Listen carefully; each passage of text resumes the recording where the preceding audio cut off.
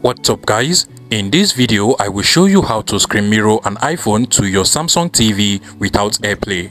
So if you have one of those old models of Samsung TV or any Samsung TV at all that does not come with the Apple AirPlay feature, by the end of this video you should be able to connect and screen mirror any iPhone to your Samsung TV without the Apple AirPlay feature. Now to do this, first things first, you have to make sure that both your iPhone and your Samsung TV are connected to the same Wi-Fi network.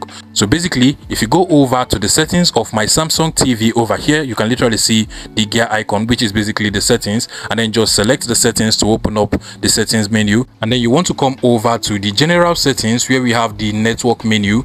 Go ahead and open up the network settings of your Samsung TV and make sure that you actually connect to your Wi-Fi network or your hotspot network.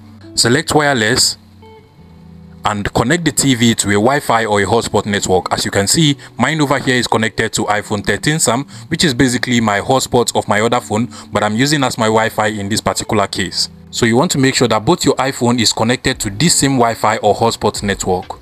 So over here is my iPhone, and both my iPhone and my Samsung TV are currently being connected to the same Wi-Fi network. Now, what you want to do, since we do not have the Apple AirPlay feature, is to just go over to the App Store of your iPhone. So go ahead and open up the App Store of your iPhone.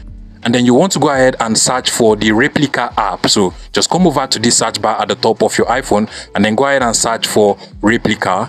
It's a very popular app, and we are going to be using this app to screen mirror to our Samsung TV without the AirPlay feature. You can literally see the app over here, so I'll just go ahead and select it to download the app. And at this point, you want to go ahead and open it up just like so.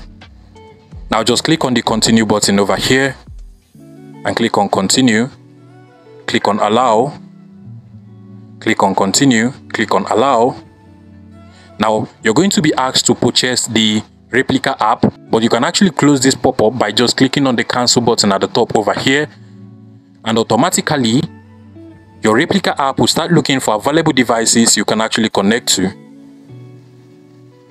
Now after some few seconds, my iPhone has been able to find the name of my Samsung TV. You can literally see the TV Samsung 5 Series 32. So I'll just go ahead and select it just like so. And now select the screen mirroring option over here. Now this pop-up is going to come up again, and basically what you want to do is to go ahead and cancel the pop-up or advert.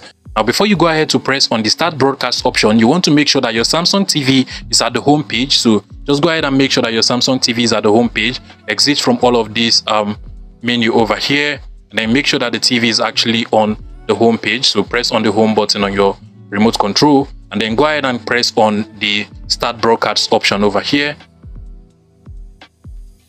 Now you just want to give the TV some few seconds. Now go ahead and click on the allow casting over here. So go ahead and click on allow, and automatically your iPhone will be mirrored to your Samsung TV. And as you can see, it works absolutely well. So I can go ahead and start playing any game or any video I want on my Samsung Smart TV. Now, in case the Replica app does not work out for you, trust me, there are tons of other applications you can actually try, like the iMedia Share app. You can also get this app from the App Store of your iPhone.